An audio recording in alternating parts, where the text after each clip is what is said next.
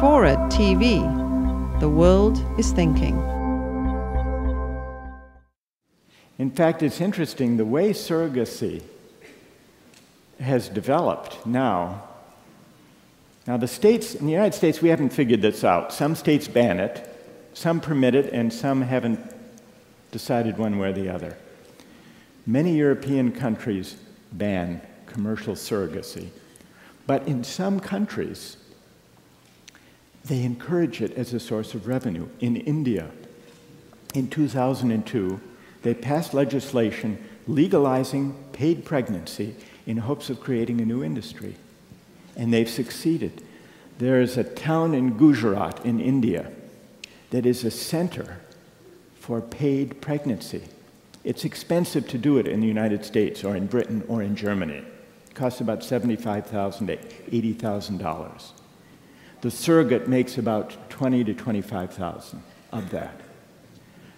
In India, the surrogates make around $5,000, $6,000, which for many is an enormous sum, more than they would make in 15 years.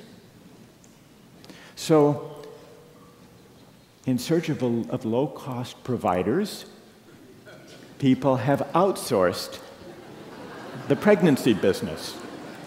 It's an example of markets working as markets do, seeking the most efficient, low-cost way of achieving it. There's an obstetrician in Mumbai who told the Evening Standard, the London newspaper, that every 48 hours she delivers a child from a paid surrogate for a family in Britain or the United States or Germany or elsewhere. Now, the outsourcing of pregnancy through the market,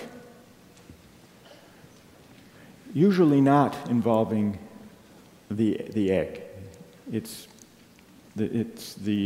egg and the sperm are brought together, and then the surrogate is hired to carry it. We've heard a critic, Deepak, who says, well, there are some values that are higher than market values, and we're trying to figure out what exactly the value is in this case.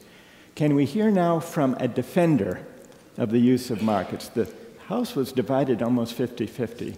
A defender of paid surrogacy. Yes? Well, I am the mother. My name is Candy. I'm the mother of 17-year-old twins who were born from a paid surrogate. And I would really defy anyone to say that my feelings for my children are any less than the birth mothers were at the time. Good. And what about the, I'm sorry, tell us your name again? Candy. Candy. What do you think of the Indian story? I think it's fabulous. I think that you have to remember that a birth mother, for either adopt a child or a surrogate, has her own reasons for doing this. And it is not up to anyone else to decide whether or not those are good or bad reasons. It is up to her to decide what's best for herself and her own family. Good, thank you. All right, now, who disagrees?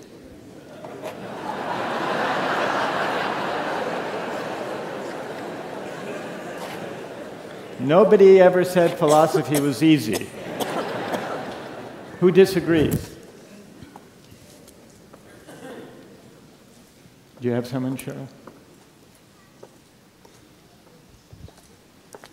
Well, I think we are assuming that the surrogate, in the situation of the Indian women that we're talking about, have the ability to make a decision or have the right to say no. And I guess one of my concerns would be that kind of money being offered. Young women's families may put pressure on them to, support the family economically by, in a sense, selling their body. So I think in the case, as long as a woman is well educated, understands the contract, understands what she's getting herself into, then I argue the contract should be enforced. But when we start talking about making it a business, with people that don't have a lot of opportunities to make that kind of money. I think people that aren't well educated or don't have good abilities to make decisions or make decisions about their body could be taken advantage of. Good, thank you. And what's your name? Very good. Luann. Luann.